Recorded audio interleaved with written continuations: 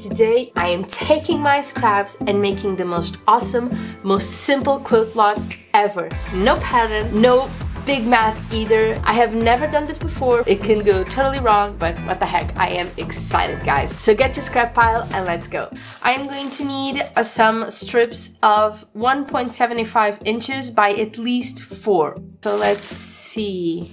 This would be an option, but it's too wide. I want it colorful. Maybe I have enough. I don't know. I'm gonna start with what I have and we will see. Now, if you're very OCD about things being parallel and straight, this may not be the project for you. I love that each block looks absolutely different and that you can't make two alike. For me, that's magic. We need this to be 175 and yeah, we got totally lucky, 175 right here. And we need 2 strips of 4 and a bit. I always like to give a little bit of a wiggle room. And this third one we want to divide into 2. This is what we're going to need for one block, okay?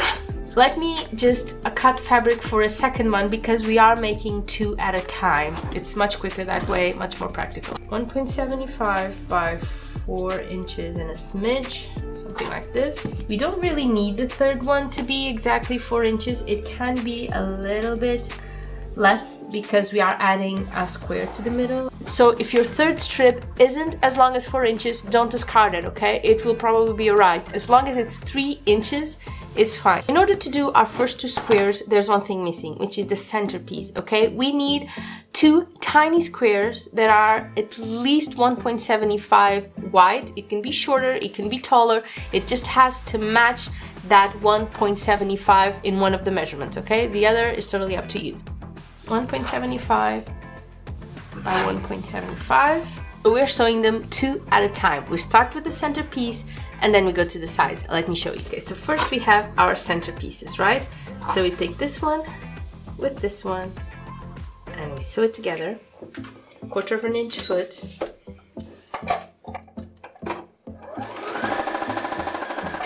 And then we do the same thing with the other one. So now we want to sew the second bit and the second bit for this one. And that's how we get our center strips. This is one and this is the other.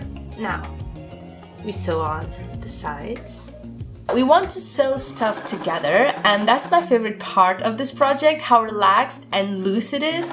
You just go into the flow, you know, we're working on 2 at a time, just adding fabric, picking contrasting colors, and just sewing them without any stress or concentration needed. This is one. It is going to be trimmed and pressed, okay? Don't worry, guys.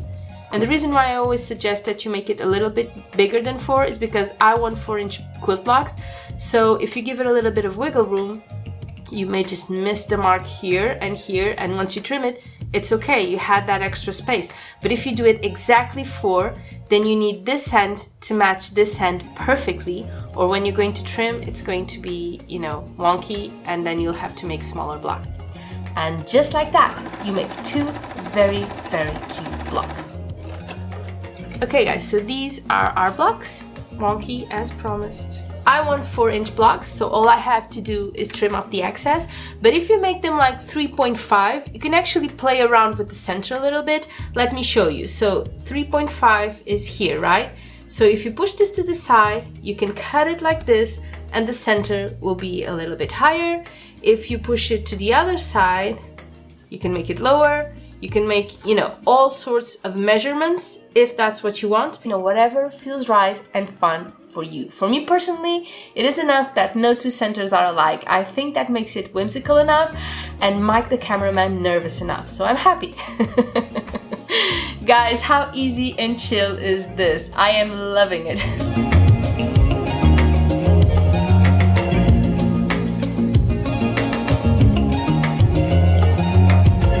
We have 2 4-inch quilt blocks ready to go. How quick was this? How easy was this? How relaxed? This is exactly the kind of project I was needing today. We have cut a lot of fabric. We have some that are ready to sew, like these that you see a different color square on top of. These are ready to sew, okay. These, on the other hand, are still waiting for their centerpiece. Just think of fabrics that are somewhat contrast with the base fabric. And this is kind of a challenge on its own, okay? We want small bits that are at least 1.75 wide, and we want them to be colors that work well with this. Now, you can just make sure that it's not the same color or the same fabric and just go with it. You know, be relaxed about it. That's probably how I'm going to do it. So it can't be the same fabric and it can't be very similar colors. Other than that, you're good. Let's keep making these vlogs. I'm not sure I'll be able to stop, okay? Because I just love making them. I am in the zone, guys. Oh, this is so cute. I did not do this on purpose, guys. There was no fussy cutting, but look at that. My favorite so far. Guys, I've said it before and I'll say it again. Sewing does not have to be complicated or time consuming. You know, the worst thing you can do to yourself is wanting to sew because you love doing it and putting it off because you don't have a lot of time. And in your mind, you need to make something very complicated each time you sew. That is not the case, okay? You can get your sewing fix anytime you want. Even making a simple, satisfying quilt block will do the trick if all you want to do is sew to get in that zone where there is nothing else but you and the fabric. And this is definitely one of those projects, one of those you can make if you have just a couple of minutes a day to yourself. Now, there are several ways to assemble this. We can just scatter them all around, you know, all the colors like confetti, or we could do what I'm going to try to do today. I may fail, which is a color wash. Let's put it like that. So I'm going to start with one color and slowly, like a wave, it's going to wash into all the other colors. I'm not sure I have quite enough squares to give you the full effect, but let's try it. And if you make a quilt, you know, a big quilt with these, and decide to do that, trust me, it will look absolutely gorgeous. Just starting from one color, going to the other like a huge wave of color. Ugh. You know, you guys have been asking me for quick and easy, and this one right here may just be the winner. And I get it, I do. When we're really busy, we want simple stuff we can make in no time to get our sewing fix on without ruining our schedule. But more often than not, the prepping alone, you know, even before you start sewing, takes so long that we end up giving up. Well, not with this one. This is as spontaneous, as smooth sailing as they come. I am happy with my layout. Let's sew. But if I lay down and I play dead and I stay dead, maybe you'll get sick of being the monster out of my head, under my bed. Think you're something out of my nightmares, standing right there. But if I lay down and I play dead and I stay dead, but if I lay down and I play dead and I stay dead, maybe you'll get sick of being the monster out of my head, under my bed. Think you're something out of my nightmares, standing right there. Okay guys, final row. I hope you're as excited as I am to see the final result. Let's finish it. But if I lay down and I play dead and I stay dead, maybe you'll get sick of being the monster out of my head, under my bed. This is perfect as far as I'm concerned. I am very happy with it. I hope you give it a try. It is the best sewing exercise I can offer you for some happiness and some magic. Thank you for doing this with me, and I'll see you soon. Bye bye.